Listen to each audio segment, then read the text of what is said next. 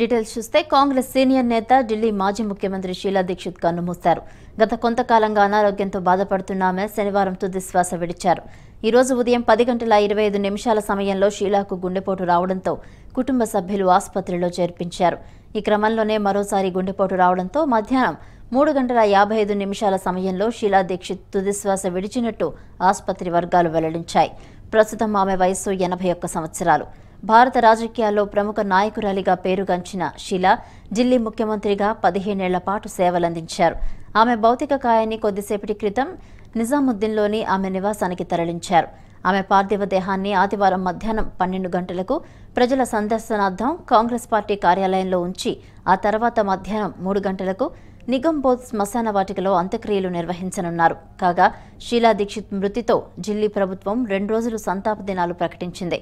షీలా 1938 మార్చి 31న పంజాబ్లోని కపుర్తాలాలో జన్మించారు.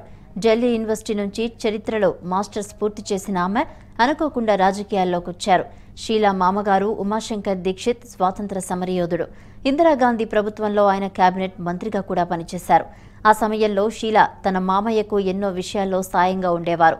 పాలనా వ్యవహారాల్లో ఆమె ప్రతిభను మెచ్చి మాజీ ప్రధాని ఇందిరాగాంధీ ఆమెను యునైటెడ్ నేషన్స్ కమిషన్లో భారత ప్రతినిధిగా నామినేట్ చేశారు. 1984లో యూపీలోని కన్నౌజ్ పార్లమెంటరీ నియోజకవర్గం నుంచి లోక్సభకు ఎన్నికయ్యారు.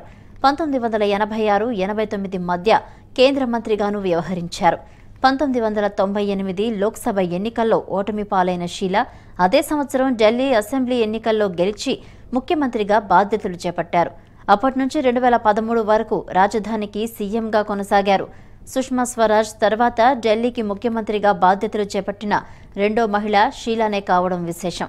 2013 అసెంబ్లీ ఎన్నికల్లో ఢిల్లీలో కాంగ్రెస్ ఓటమి పాలైన తర్వాత 2014 మార్చిలో షీలా కేరళకు గవర్నర్గా నియమితులయ్యారు. అయితే కొన్ని కారణాల వల్ల 5 నెలలకే ఆమె పదవికి రాజీనామా చేయాల్సొచ్చింది.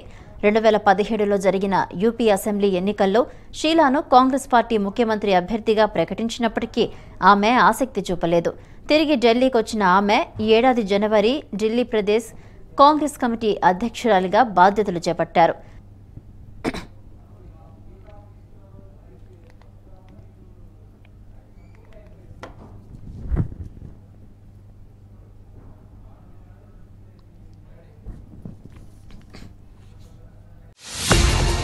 ఈ వీడియో మీకు నచ్చితే లైక్ చేయండి, షేర్ చేయండి, సబ్స్క్రైబ్ చేసి బెల్ బటన్ నొక్కండి.